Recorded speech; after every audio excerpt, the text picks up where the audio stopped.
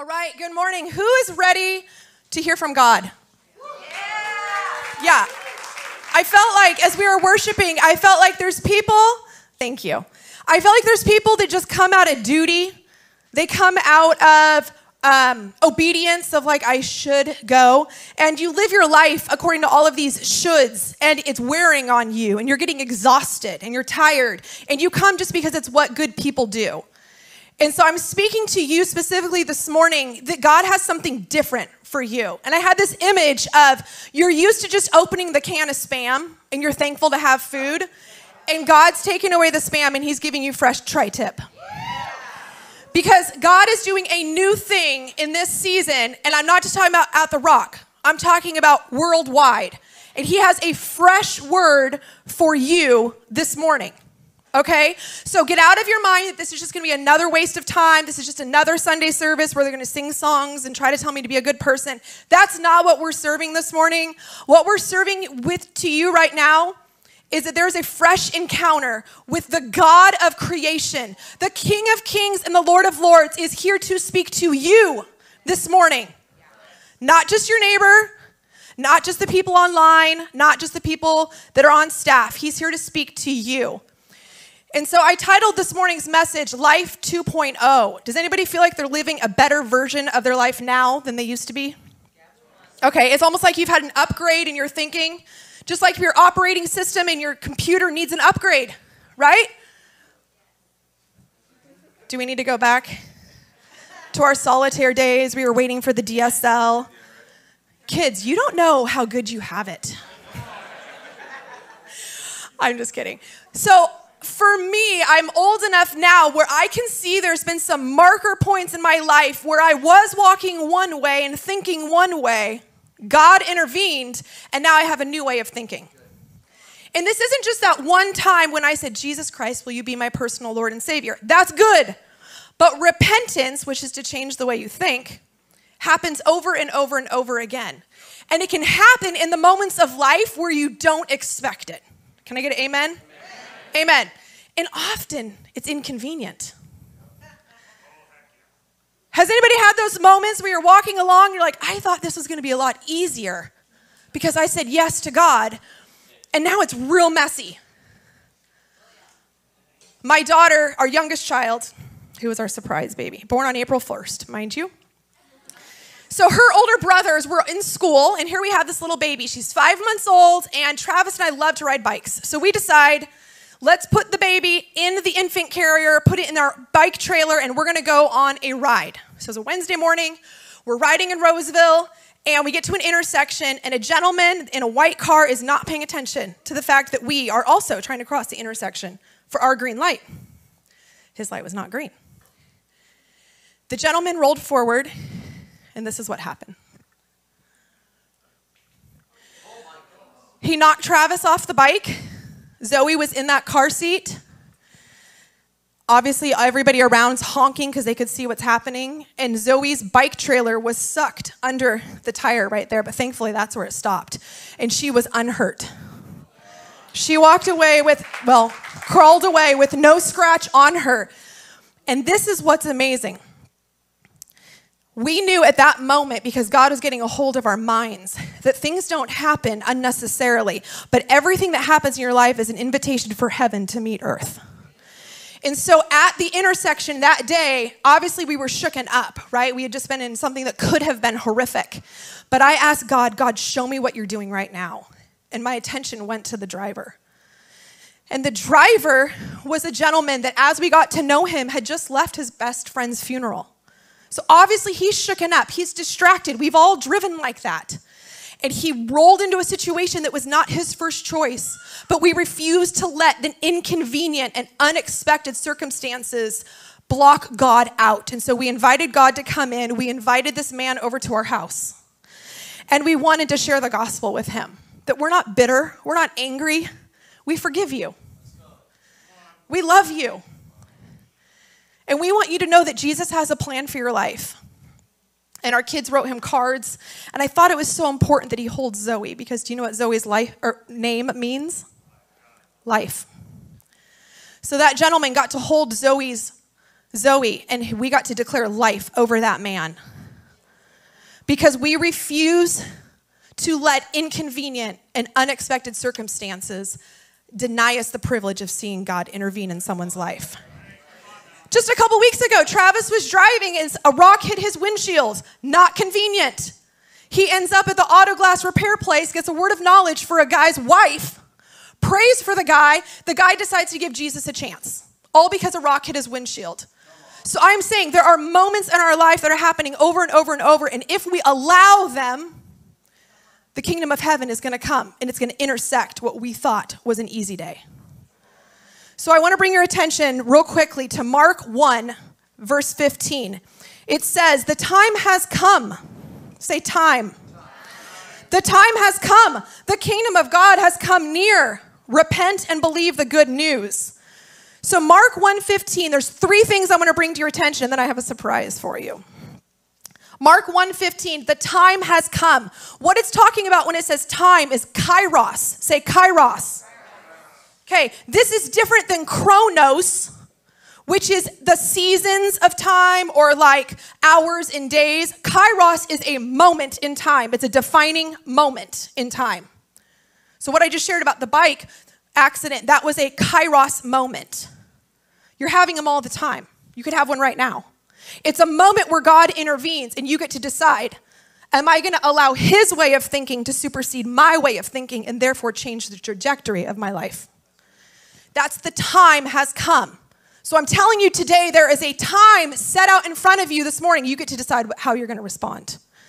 The second part of Mark 1:15 says the kingdom of God has come near. I love the Passion Translation. It says it's time for the realm of God's kingdom to be experienced in its fullness. That's not just like a season of God's kingdom. This is the time right now in your life. There is a time right now in your life. It could have been a phone call. It could have been a way of thinking. It could have been when your child got hurt. It could have been just news that you weren't expecting. It can also be good things. You could be reading the Bible and a verse pops out at you and you're like, oh, I will never be alone. I will never be alone. Do you think if we understood that truth that we would approach life differently? That's a kairos moment. The third thing that Mark 1:15 shows us is how to respond to the opportunity of God's kingdom breaking into our lives. It's a two-step process. It's easy. It'll change your life. The first one is repent. Say repent. And believe. Believe. Okay? This is what Pastor Brandon spoke on last week. To believe something is to act as if it were true. Just because you believe something doesn't mean it's true. But you're going to act as if it is true. So you believe your chair is going to hold you. If you didn't believe it was going to hold you, you would be acting much differently than right now. But you put your belief into it. So what you believe matters. So repent not only means being sorry for your sins, but it also says that we can change our thinking. The Greek word is metanoia. It means you can change the way you think. Do you know what allows us to change the way we think? God's kindness. It's basically like he's saying, hey, sweetie, come with me. I've got a better way for you to do things. We've all seen this in our kids, in ourselves, when we're like, oh, now they realize, like my daughter was like, give me my jacket. I want my jacket. It's up there. Give me my jacket. And I just stopped. I said, how would you ask if you knew I wanted to give it to you? You respond differently knowing you have a good father, a good mother that wants to give you good gifts. You're not begging God because you know who he is. He wants to give you the good things. So repent and believe is how we respond to the kingdom of God coming into our life. So let me ask you this. How do you respond when the kingdom of God is trying to break into your life? Do you repent and believe? Because in Mark 1:17, just a few verses later, Jesus is walking by the Sea of Galilee. And all of a sudden he goes, hey, fishermen, come follow me. I'll show you how to fish for men. They had an opportunity right then to be like, oh, no. We got our hooks, we got our lines, we're good. But they put down their nets and they followed him. So behavior followed their belief. Just a few verses later, verse 35, Mark chapter 1, they had a healing revival the night before. The next morning, all these people come and find Jesus. They're like, Jesus, come back. We want you to do again what you did last night. Anybody want Jesus to do again what he did? And he's like, no, I'm doing something different. And then Jesus responded and said, my reason here is to share the gospel to other places. And what we learn in that verse is that it's not about going where the masses are. It's about going where God is moving you. So we have an invitation as we read the scriptures, as we go through life, to say, God, what do you say about who I am? How can I learn more about who you are? Right now, we have a privilege. I've invited a few of my friends up, and I'd ask them to share how they have seen Kairos moments in their life. Would you help me welcome some of my friends?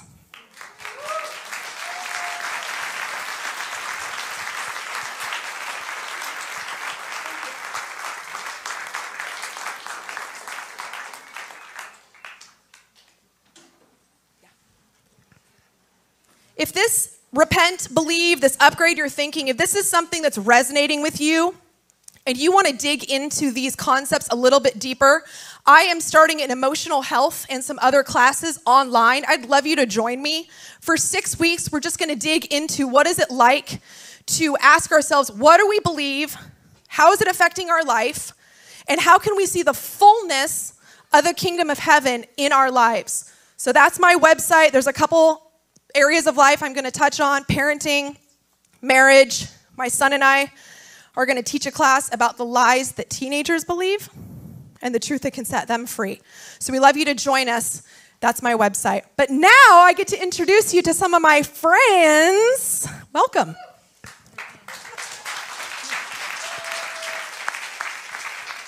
Okay. So a couple weeks ago, we were at a women's retreat together, and the Lord was so clearly moving in some of our conversations. And as we were watching these aha moments, right, these Kairos moments, I was like, this is too good to keep to ourselves. We got to share this with more people, because how many of you guys believe that when there's breakthrough in your life, that means breakthrough for other people? Yeah. So I'm going to start with Christina. Christina, do you have a moment in your life or something that you've been learning where God has invited you to change the way you think? Yeah, so for my husband and I, it was the area of adoption. And we've been talking a lot about lies we've been believing and what's the truth to combat those lies. And Josh and I always knew we were called to adopt, so that was easy for us. But I realized that we had kind of subconsciously been believing the lie that if God calls you to something, he's going to make it easy.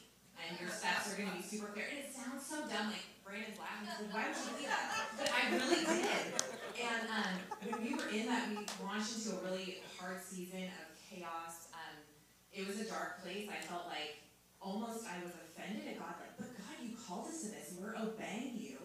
And yet I feel like this is the hardest season on our marriage. It's the hardest season on our kids. It's the hardest season on my mental health.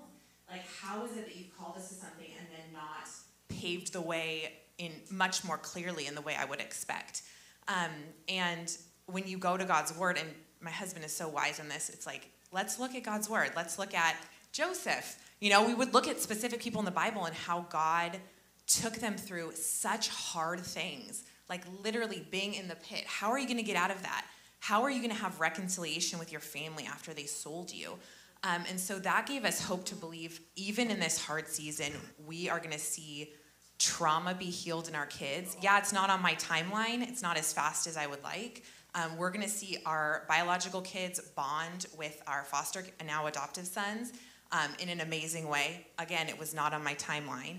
We're going to see our marriage become stronger, not as fast as I wanted, but it's definitely gotten so much stronger through this. I've walked through some hard mental health seasons, and I've seen a lot of light come through that. But again, it's realizing God's timing is not our timing. And so if we're focused on, God, you have to do this on my timeline because you called me to it, that's the lie. And the verse that I would keep going back to is Philippians 4:13.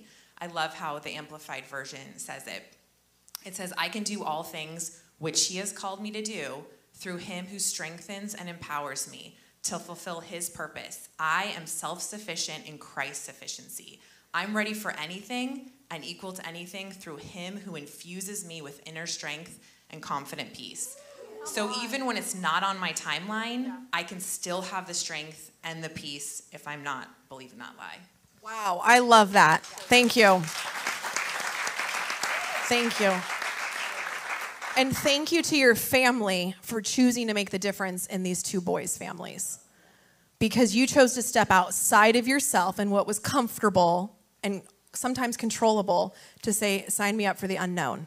And you're making a difference in their generational line and in your generational line. So we honor you and your family for that. That's amazing. Beautiful. Beautiful. Miss Patterson. Oh, hey. Hi. That was intentional. It was intentional because I know your journey to even be sitting here today has not been super, super smooth. So what do you feel like the Lord's been teaching you the last couple of weeks or just this season? We'd love to hear kind of some raw. All right, well, I'm raw. Yeah, I love it. Bring it. You won't get eloquent speech from me. See my husband for that. In this season, it's hard to say even season because I would say this is throughout my entire life. I've dealt with the lie of being disqualified. But throughout my life, if I go back to those seasons, I see how Holy Spirit showed up and qualified. His word for me is He qualifies me because I'm disqualified. All right, if I had everything, if I was able to do everything on my own, He wouldn't be glorified. It's through my imperfections that He's able to move those mountains and make those ways where there's no ways. Short little testimony, I've made up excuses on why I can't do what He's called me to do my entire life.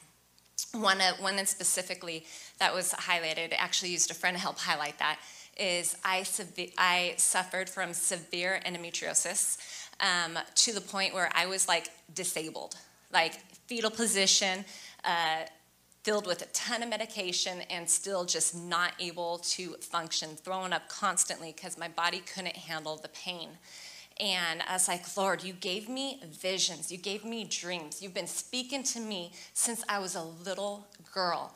Why are you putting these passions in me that I am unable to fulfill? So, Holy Spirit, Lord God, Jesus, I need you to either take these callings, take these passions, take these visions and these dreams that you've given to me away, or you need to do a miraculous miracle because I'm done. And He showed up. He healed me miraculously. And Love it. I love it. I feel like your yes with Lord, I'll do it.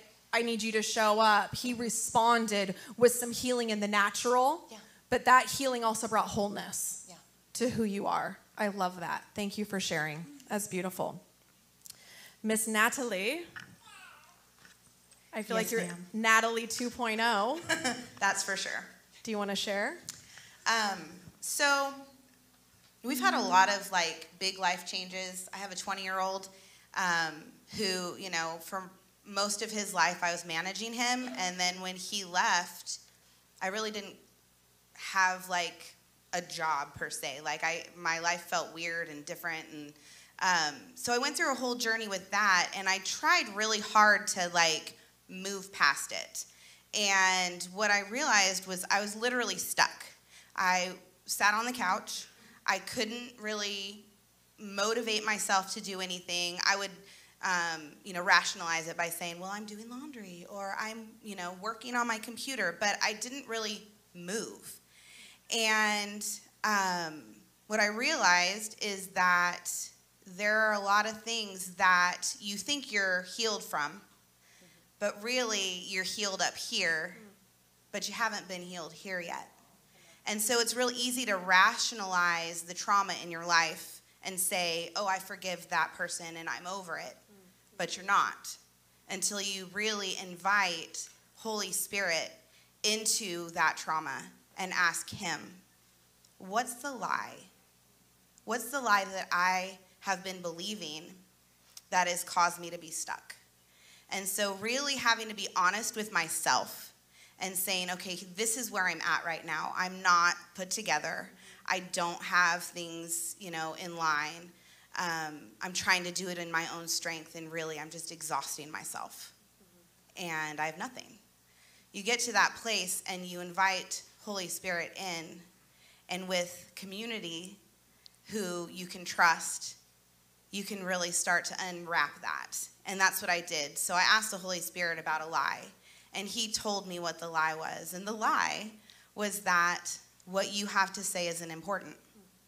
And I've had a calling on my life to be on this stage for a long time. But when you disqualify yourself with a lie that what you have to say isn't important and nobody wants to hear it, how would you ever get yourself on the stage? Right.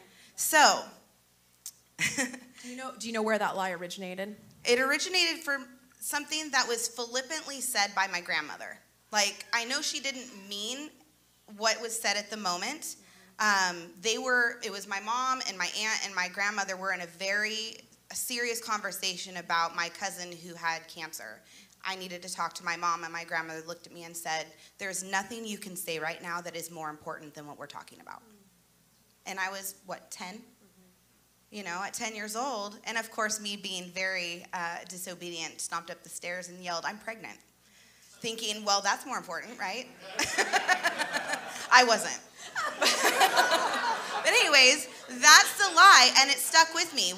What she said to me was, what you have to say is not important. Nobody wants to hear that right now.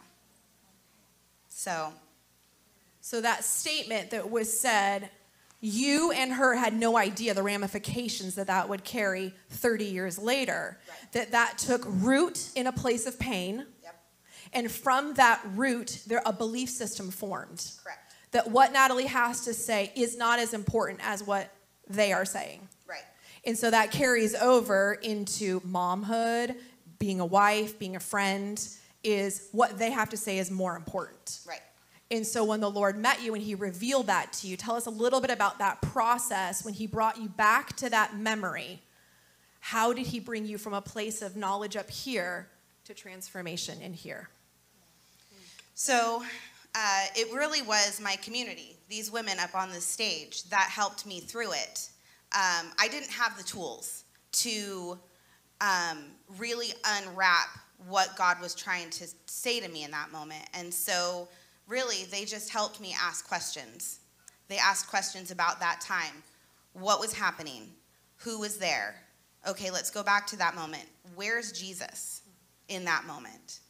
And it really is just a matter of having the tools you need to ask the right questions so that you can get back to that trauma. And really, you have to identify the lie. The lie is, I don't have anything worthy of anybody listening to me. Then you have to find the truth, and the truth comes from the Lord. The truth comes from his word. And so you ask Holy Spirit, what is the truth? The truth is that you can do all things through me. Like, it has nothing to do with you. It has everything to do with me. And so once I was able to replace that lie with the truth, and I went back to that moment, and I replaced the lie with that truth, honestly, I don't remember that memory the same way.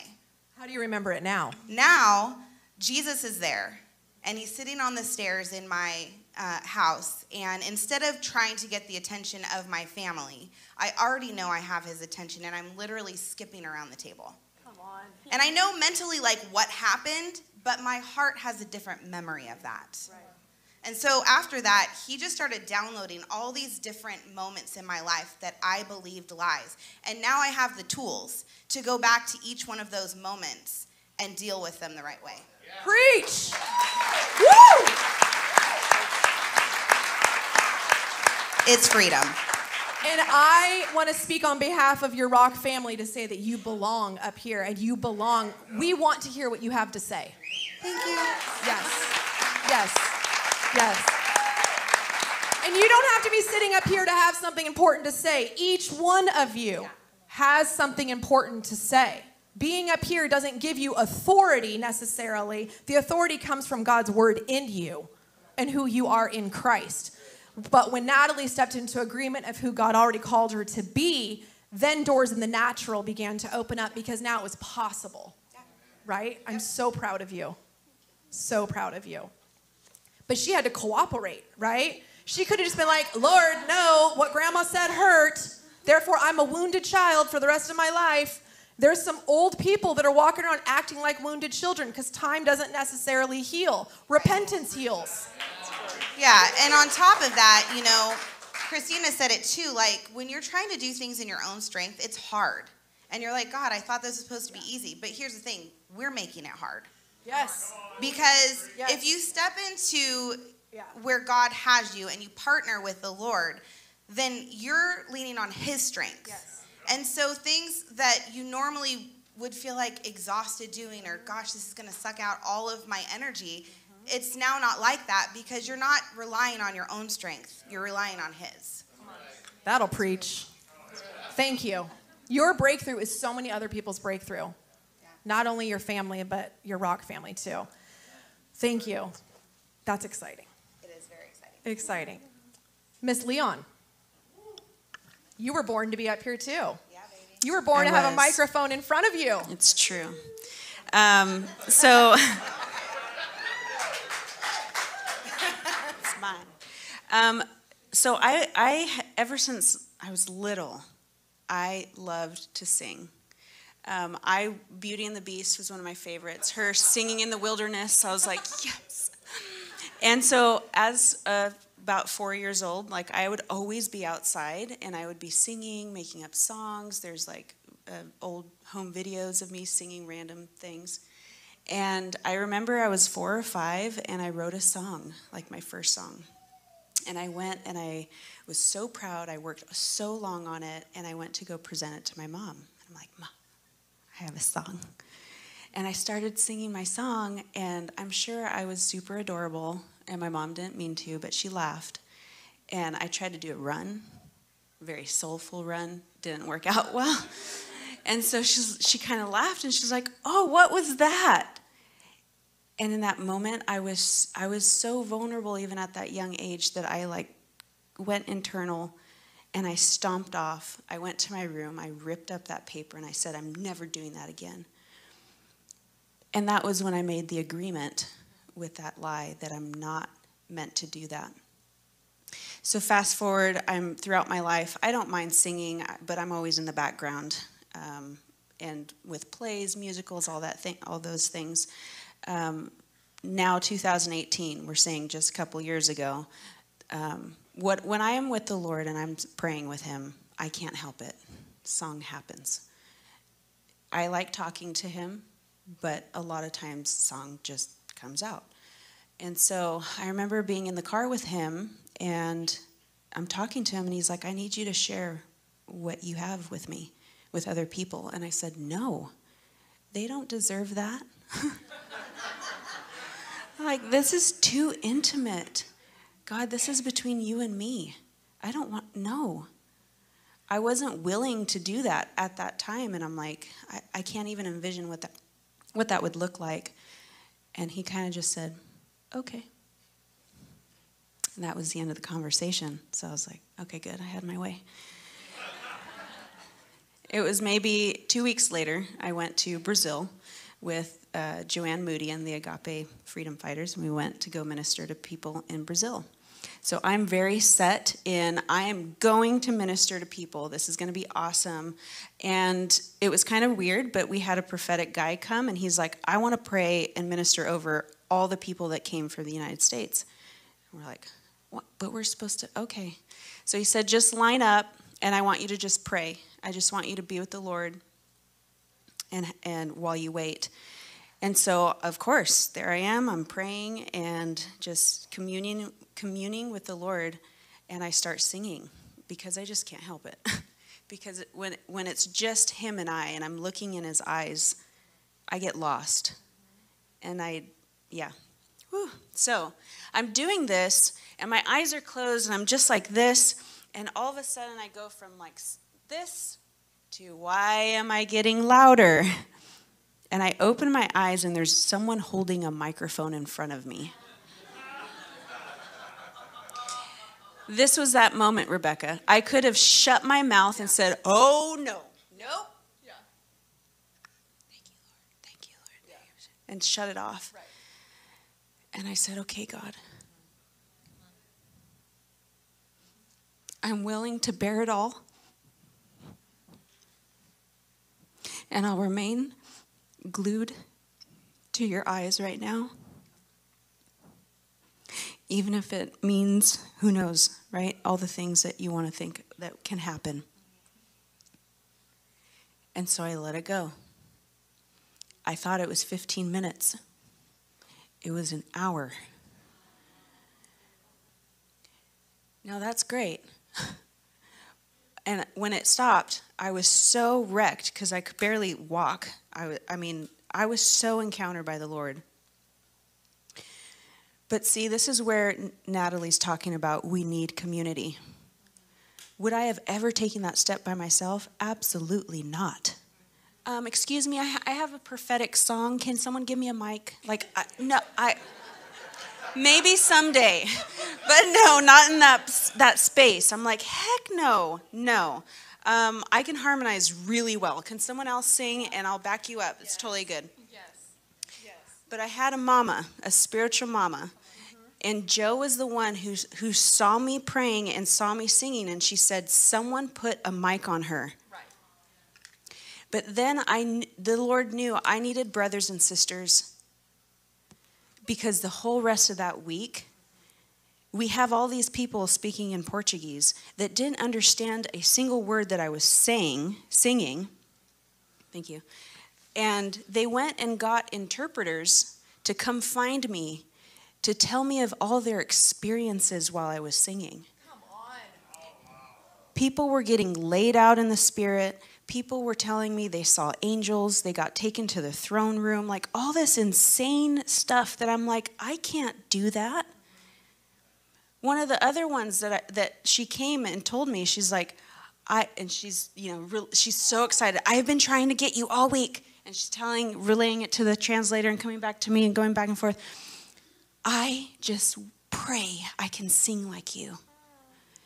And I tried not to laugh. And I tried to fully receive that word, because I'd also partnered with the lie that I have a voice to sing backup and sing my kids to sleep. That's it. And so when someone said they'd like to sing like me, I thought it was kind of hilarious, because I'm like, there's no way.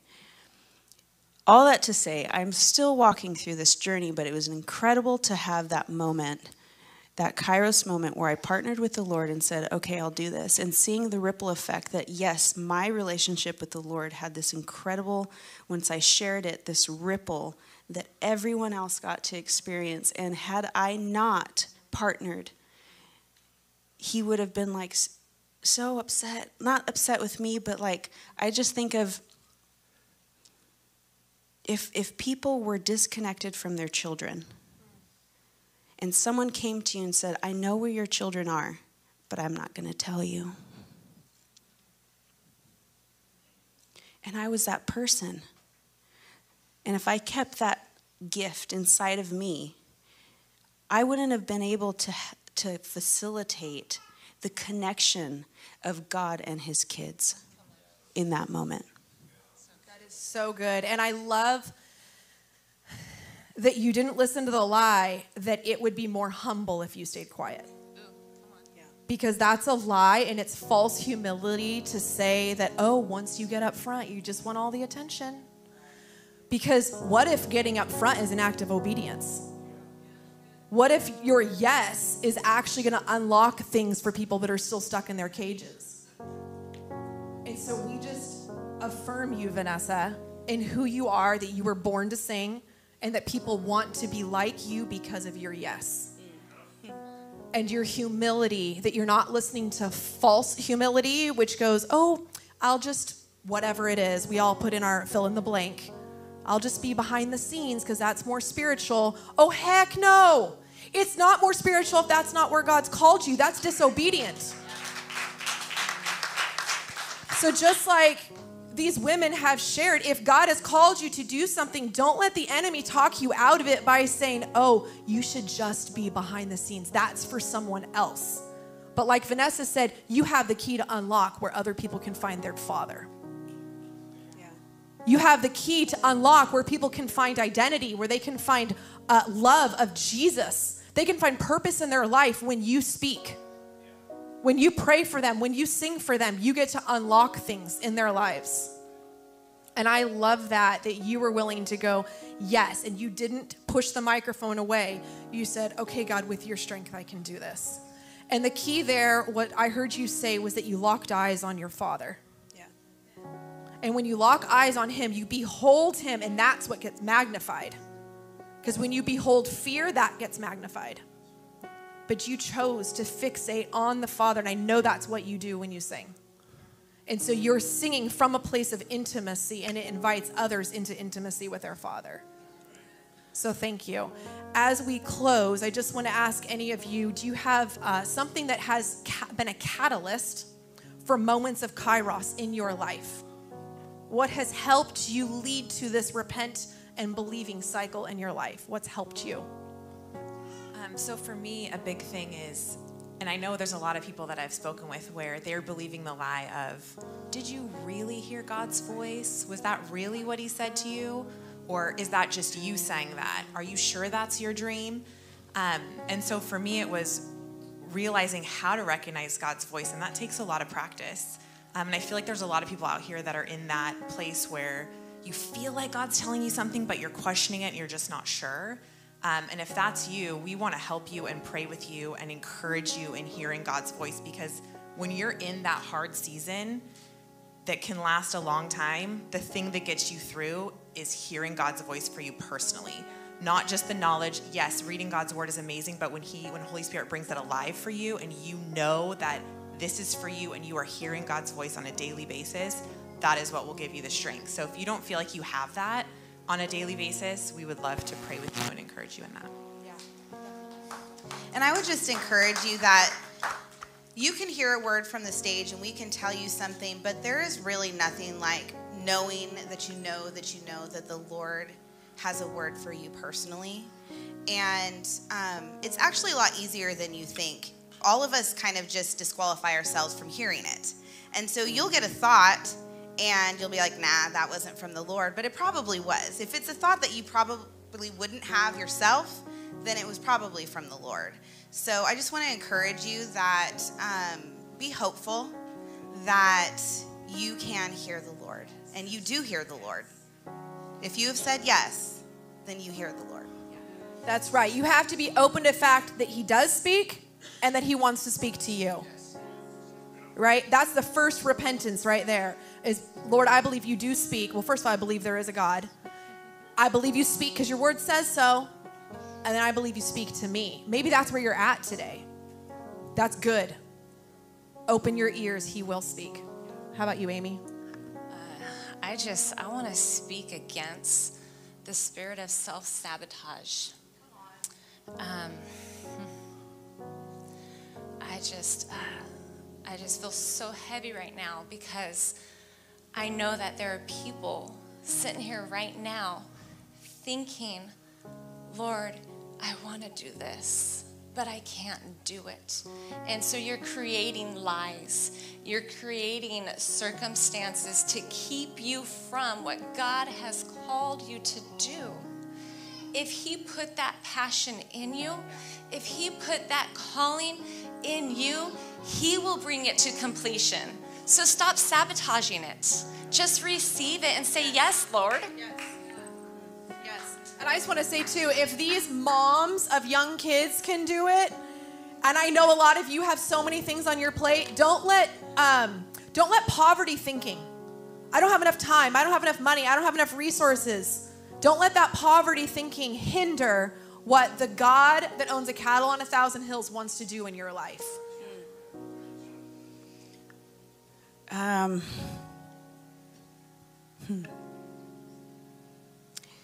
Stop partnering with fear.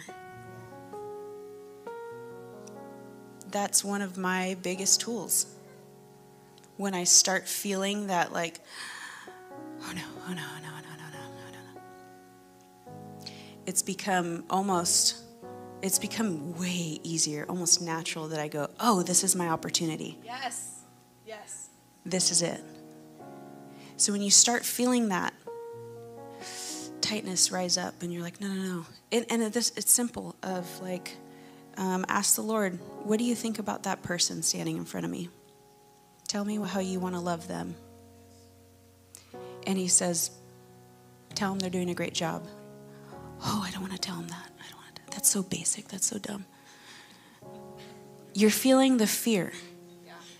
And you have the choice to partner with the Lord and do something that's good, right? Because telling them you're doing a good job is good.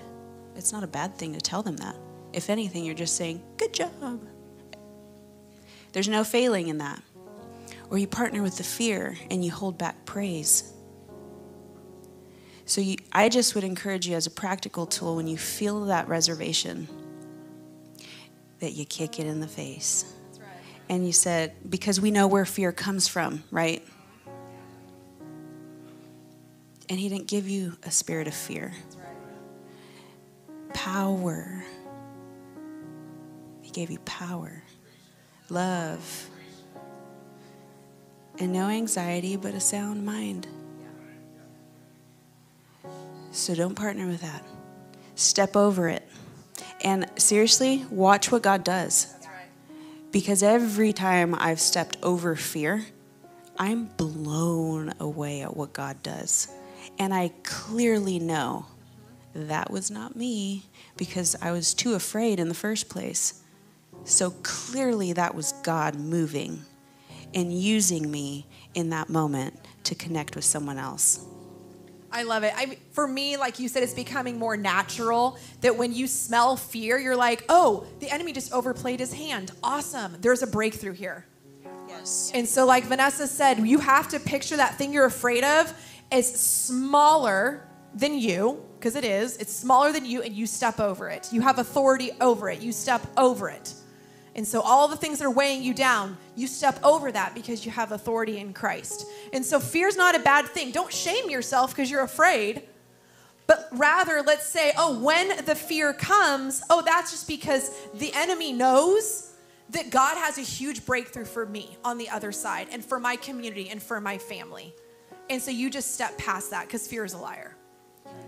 Fear is a liar. Well, we want to pray for you, because we really believe that our breakthrough is your breakthrough.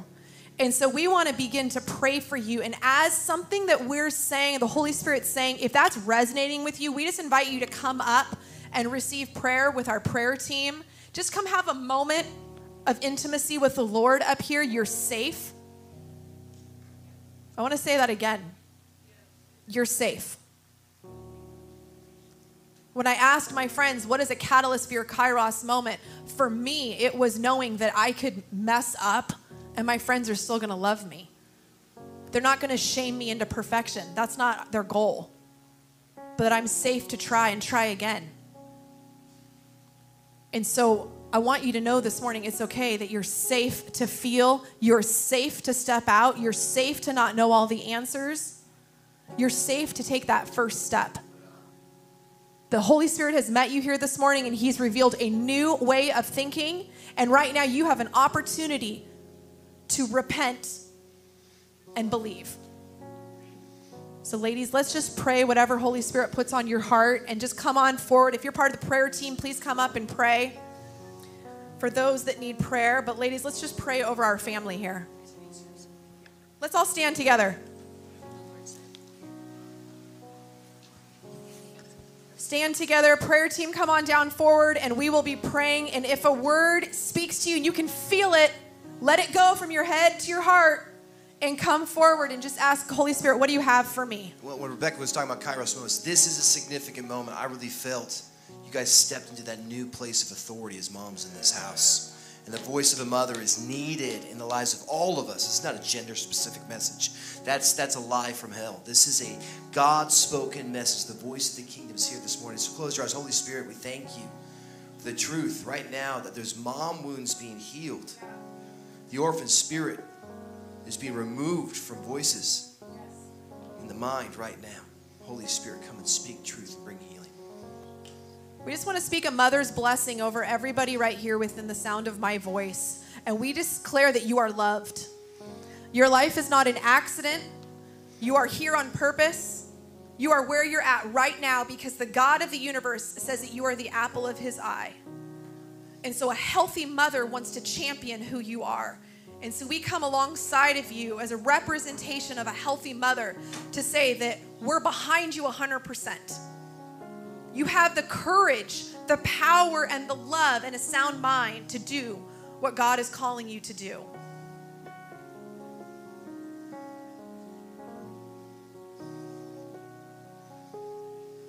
And I also ask forgiveness for any mother that has wounded you.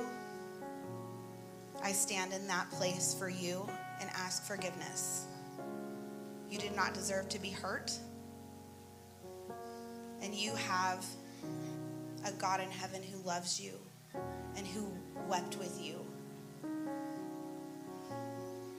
And I also pray right now for anybody who feels stuck, anybody who's been in a holding pattern in their lives where they just feel like anytime they put any type of effort into anything, it's either thwarted or you just feel exhausted, like it wasn't even worth doing it because the repercussions of your mental state or your fatigue is just not worth it.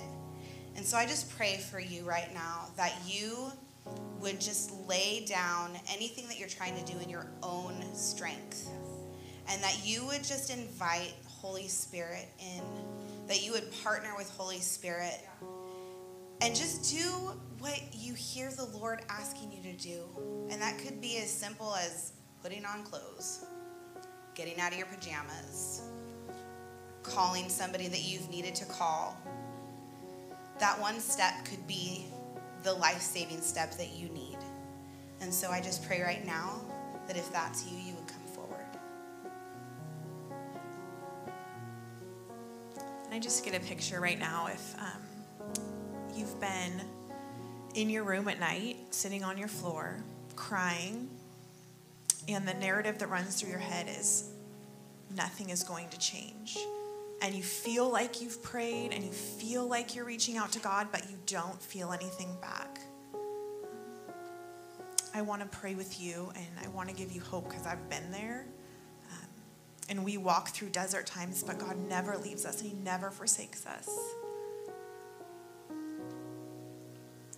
I want to pray for that person who, without realizing it, has taken a part of them, a part of their identity, a part of their character, and has locked it away, saying, it is not safe for this part of me to come out. So in order to protect myself, I'm going to lock this piece of myself up.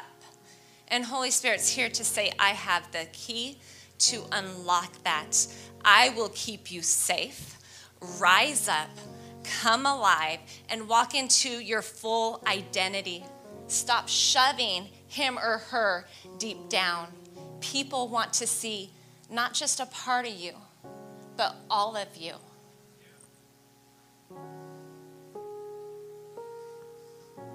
So, Lord, we just thank you so much for every single person here who has so many beautiful things inside of them. Lord, we thank you that when you thought of us as you knitted together every strand of our DNA, you did it with such intentionality and awe. And God, I pray that as we walk out our lives, that we would put your glory on display in who you've created in us. And that we wouldn't put any parts of us aside, because that wouldn't be giving you your full honor. So we want to be displays of how good you are and your glory and how loving and kind you are. We want to love ourselves so much because in doing so, we know we're honoring what you created. So we thank you, God. And the people that there's some here that I need this word of, it's okay. You can do this, and it's time. People have been waiting. Now's your time. And I know you know because your heart's racing. Like, oh, man, she just... Oh. The moment is now. And the Lord's been waiting. And he's been so kind, so gentle, so patient. But he's ready because he knows you are. And the adventure ahead is going to be so much fun.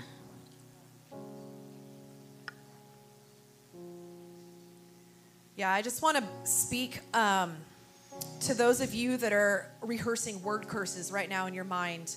Like Natalie and Vanessa shared, there was something that was spoken to them at a young age. It wasn't intended to have the consequences that it's had, but right now you have the authority to break agreement with the lie that took root in that moment of pain.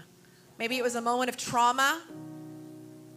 But right now, Holy Spirit, we ask that you'd bring to remembrance where we were, where you are, what is the lie that took root in that moment of trauma, that moment of pain. We give you that lie. Give that lie to Jesus right now. Give it to Jesus. And ask him, what does he have to give you?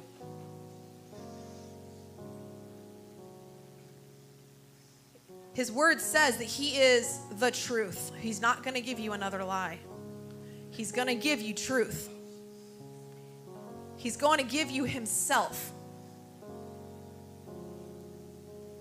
So right now, go back to that time in your life where you believed a lie. Give it to the Lord. You're renouncing that old way of thinking. And you're saying, Jesus, what do you have for me now? What do you say about who I am?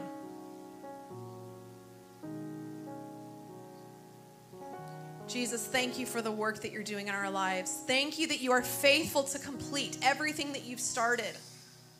And we thank you for what you're doing here generationally for families. Lord, that our children, the repent and believe cycle would be so natural as they mature at a much earlier age than we did. And our ceiling is their floor. And so, Jesus, we pray for a heart for this next generation, for young people to stand on our shoulders and we can propel them forward. Because right now, what our world needs is to repent and to believe that you, Jesus Christ, are our Lord and Savior. And so we just cry out, Lord, and we say that you are the only one that can save, Jesus. You are the answer. You are what this world needs. You, Jesus, the way, the truth, and the life. We ask for more of you, Jesus. We love you. We need you. We're so thankful, and we give all of our praise to you, Jesus. Thank you for the encounters that you have highlighted this morning. Thank you for the encounters that are happening right now. Holy Spirit, we want more of you. In Jesus' name.